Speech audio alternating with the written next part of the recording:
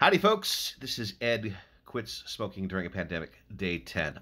I am still smoke-free, amazingly.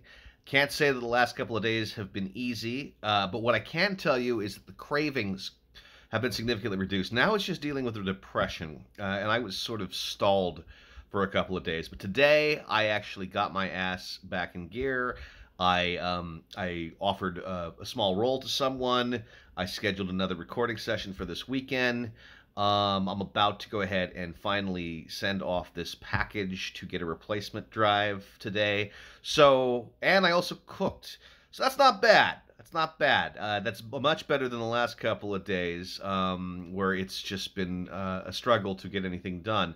And I think it has more to do with my depression than it does the cigarettes. But I can tell you that basically most of the desire to have a cigarette has lifted by now after 10 days.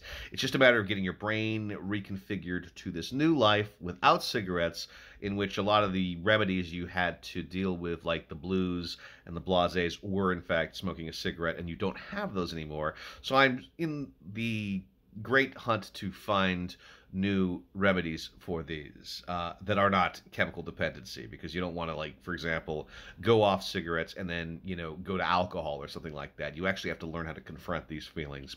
So that's my great struggle. It's very uncomfortable, not so much the lack of cigarettes as it is like having to deal with these new emotions and realizing, I mean, rather old emotions, and realizing that actually you had to deal with these things all along.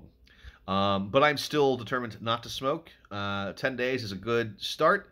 I'm hoping to turn this into 100 days. I'm hoping to turn this into years, honestly, because now is the time for me to smoke, to not smoke. Stop there. Stop it. The nicotine's not part of your life anymore. Anyway, so that's where I'm at. I hope you are doing well, and peace out. If you are still on the quit, stay with it. It gets easier. It's just all this other shit comes up. But that's part of life, isn't it? No matter what you do, there's always going to be something else that you're going to have to deal with. But, oh well.